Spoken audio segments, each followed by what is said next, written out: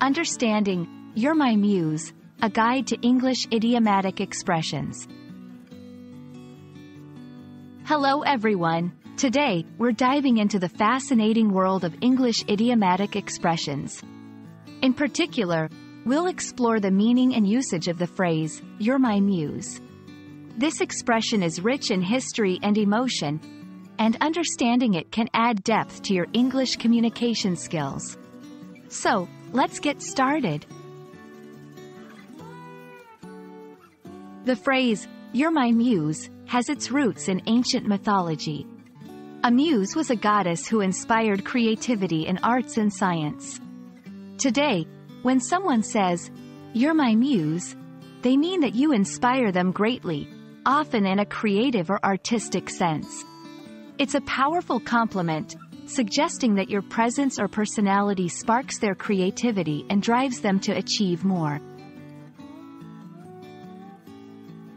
Let's look at some examples to understand how this phrase is used. 1. A songwriter might say to their partner, "You're my muse," indicating that their love or relationship inspires their music. 2. An artist could refer to a beautiful landscape as their muse, meaning the scenery inspires their art. Understanding, "You're my muse," is also about appreciating its cultural significance. This phrase is often found in literature, music, and films, symbolizing deep admiration and inspiration.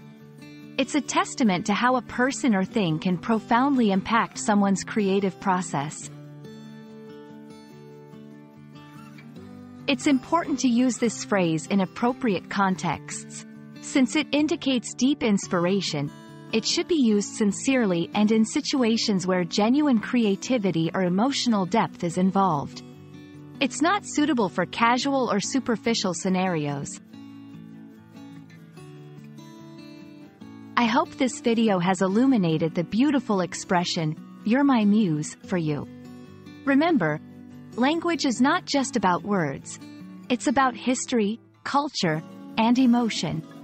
Keep exploring and embracing the richness of the English language. Until next time, keep learning and stay inspired.